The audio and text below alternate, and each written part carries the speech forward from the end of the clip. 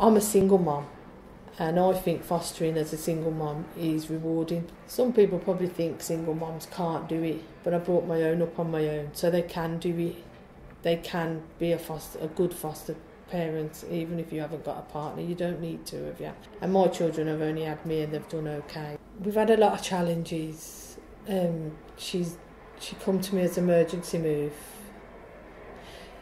so she was removed from her last placement, and the child always seems to think that I'm going to give up on her.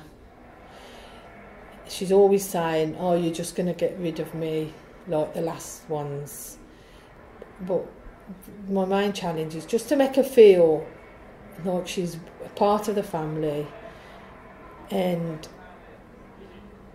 to make her feel loved and wanted, and to do what she has, like any child, wake up, go to school, come back, have a dinner, just everyday things that we take for granted. I speak for her like she's my own child, and I say what's right and what's wrong.